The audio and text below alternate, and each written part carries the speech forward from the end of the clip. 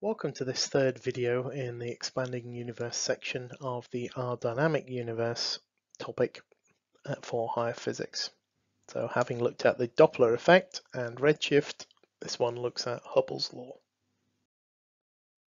So what are we looking at today? Well, we're looking a little bit about large distances in space to start with, and then how to calculate the velocities of distant galaxies and also their distance from us, and how this knowledge of the velocities of galaxies and the distance they were away led to the theory of the expanding universe and consequently to the Big Bang theory.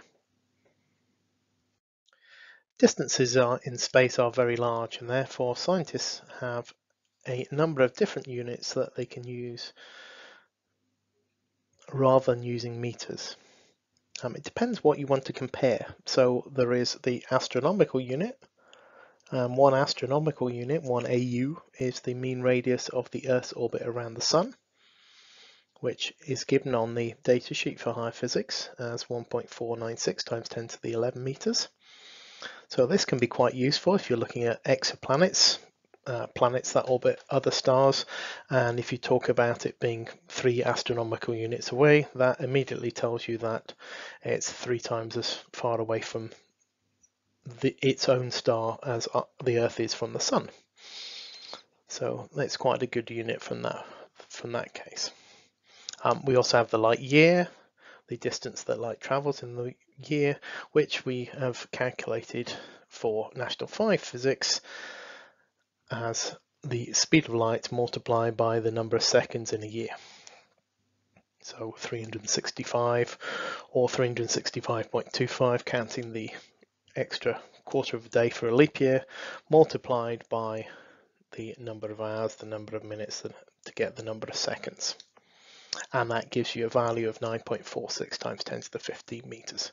You may still need to do that calculation, so just make sure you are aware of how you can do that. So if we're looking at stars, then how do we actually know the distance to stars and to planets? And there are many different ways of doing this, depending on whether we're looking at something that's quite close or something that's quite far away. So we can use radar or light reflection to measure the distance to nearby planets or even our moon. So we'd measure the distance to the moon. There's a reflector on the moon that the Apollo mission left there, and we can send photons of light from the Earth to the moon, and we can measure the time between the photon being sent and it being received, and then we can work out a distance from the speed times time.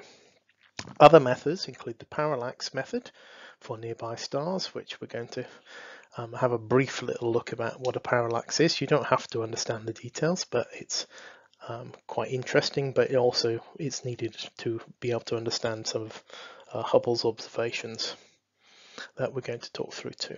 And then you've got the standard candles, the standard types of stars that exist that have the same brightnesses. If these standard stars have different brightnesses, then that means that that particular star is further away than the other one. So we can use the inverse square law. I, the irradiance over d squared, is a constant, so we can work out the distance.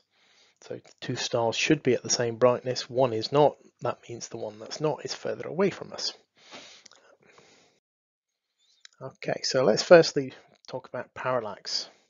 So the easiest way to show you what to do with parallax is to take your 2 eyes and hold your finger out in front of you, and if you point your finger if you close one eye and you point your finger at a distant object and line it up with that, and then you open your other eye and you keep your finger in the same place, you can see that your finger's moved when you look between your left and your right eye quite substantially, and this is what's called a parallax.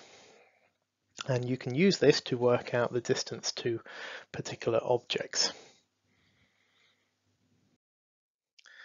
What we can do when we're looking at stars is we can look at taking a measurement of our star every 6 months, because that will give us the maximum separation, which will be 1 diameter of the Earth's orbit, because it's going to take 12 months to move around entirely the sun. So we've got the two different positions.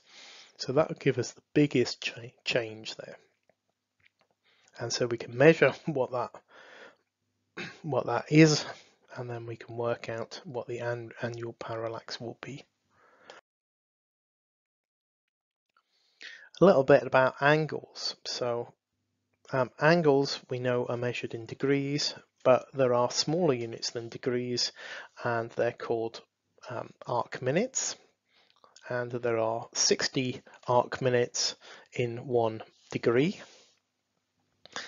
And then there are smaller units than arc minutes, which are arc seconds, and there are 60 of those in each arc minute. So there are 3,600 arc seconds in 1 degree, of which there are 360 degrees in our complete circumference. So if we're measuring small angles, then we do have angles in arc minutes and arc seconds. And the unit of distance which relates to a parallax is called the parsec, which is short for parallax arc second. And 1 parsec, which has the abbreviation PC, is the distance at which a star would have an annual parallax of 1 arc second. So 1/60th of a degree is the difference between observing it in March and observing it in 6 months later in September in the position that it happens to be. Okay, so 1/60th of a degree, and that means that particular star is 1 parsec away. And that works out to be 3.09 times 10 to the 16 meters, or 3.26 light years. So it's in effect another unit for distance. For higher physics, you don't have to be able to state this at all, but it's possible that they could give you information in parsecs and you'd have to change them into meters. Okay, there's a link to a video what is a parsec there, and I suggest you have a look at that because that would be helpful to provide you a little bit more background information about this. Hubble, a famous astronomer, collected data over many years showing the redshift of galaxies. So he measured the wavelength of light that he observed from the stars and compared those to the line spectra here on Earth to work out the redshift. And then he also measured the distance these stars or galaxies that he was looking at were from the Earth, either using the parallax approach or using the standard candle stars approach. And he found that the further away a galaxy was, the faster it was traveling away from the Earth. And this relationship is known as Hubble's law. And this provides us with some evidence that the universe is expanding. We can model the expansion of a universe with a balloon. So if we take a balloon and we put some markings on the balloon, when we blow up the balloon, we can see that the space in between those markings that represent the galaxies is further apart. Now, when we're doing this, we're best to use stickers on the balloon rather than marking in pen, because if we mark in pen, then our model isn't quite right, because what would happen is that the size of the pen dot that we put on the deflated balloon would also get bigger. And it's not the size of the galaxy that gets bigger, it's the size of the spacing in between them that gets bigger. So it's best to do this with stickers because they don't change size as you add the air in, because it's really the space between the galaxies that is expanding and not the galaxies, it's galaxies themselves. So Hubble collected this data and he plotted the recessional velocity against the distance. And he did find a relationship, although you can see there's quite a spread in his original data that he collected. And certainly if we were asked to draw a best fit line, we might find it quite challenging from there. So the gradient of this graph is known as Hubble's constant, and that has the symbol h0. Now on this particular graph, he's got kilometers per second and megaparsecs as the distance, but the graphs we will look at will have meters per second and distance in meters. But the relationship is that Hubble's constant is equal to v, the recessional velocity, divided by the distance. So that means if we have the recessional velocity, we can work out what the distance is to that particular galaxy or star that we're looking at. So it's usually written this way: v equals h naught d, and d is the distance, and as I say, this will be in meters for higher physics. And Hubble's constant is given on the data sheet as 2.3 times 10 to the minus 18 seconds to the minus 1. So we multiply that by the distance and we get the recessional velocity in meters per second. So let's look at what this might mean. So we've got a galaxy moving away from the Earth at a speed of 0.074 c, so relative to the speed of light, 7.4% of the speed of light. And we might be asked to convert that into meters per second, which is straightforward enough, and then work out what is the distance of this galaxy from the Earth in meters. So we're going to work out the speed in meters per second. We multiply 0.074 times 3 times 10 to the 8. That gives us our recessional velocity, and that is equal to Hubble's constant, 2.3 times 10 to the minus 18 times the distance that it is away. So we can rearrange for d to get the distance of 9.7 times 10 to the 24 meters of this galaxy that we're observing here.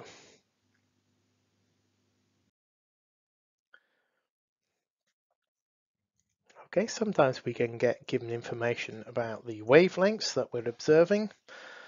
So we've got the wavelength of our spectral line normally being 489 nanometers on Earth, but in the star it's been redshifted to 538 nanometers, and we then have to calculate the recessional velocity of the star that's moving away from the Earth and how far away it is from the Earth.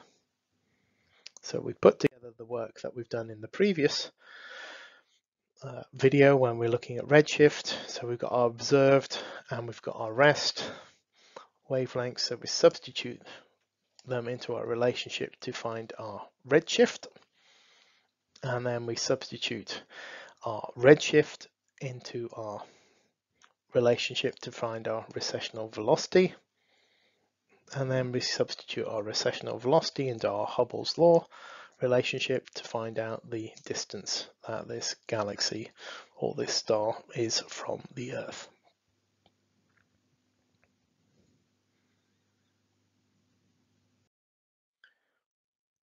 Okay, the last thing we're going to look at is we can use Hubble law to estimate the age of the universe. So because we know that speed is distance over time, we can write Hubble's law, v equals h naught d, as distance over time is Hubble's constant times d. You can see there that we can cancel out the distances because it's on both sides of the relationship. So we get 1 over the time is equal to Hubble's constant. So the time is equal to 1 divided by Hubble's constant. So if we know what Hubble's constant is, then we can work out the approximate age of the universe.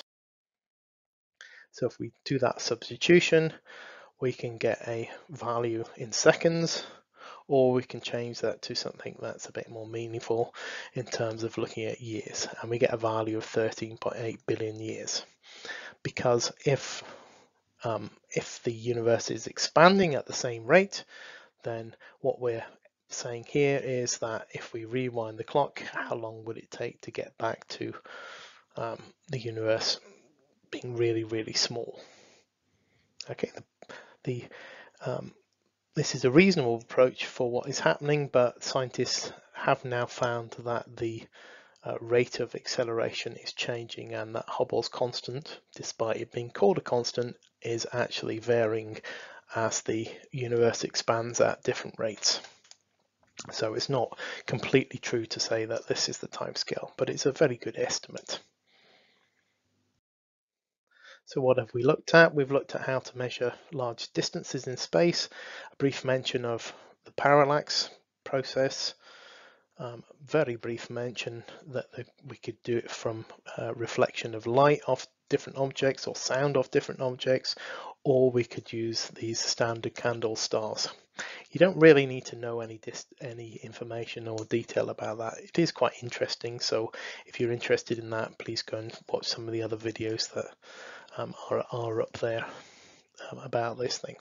So from the point of higher physics, we're mentioning it purely because Hubble's correlated the information between the recessional velocities and the distance of the stars, and therefore to make sense we have to know, well, how did he get information about the distances in the first place.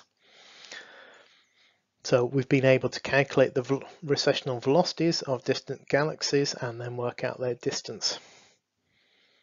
And we've discussed a little bit about how this has led to the theory of the expanding universe and the Big Bang theory that will come on in the next video.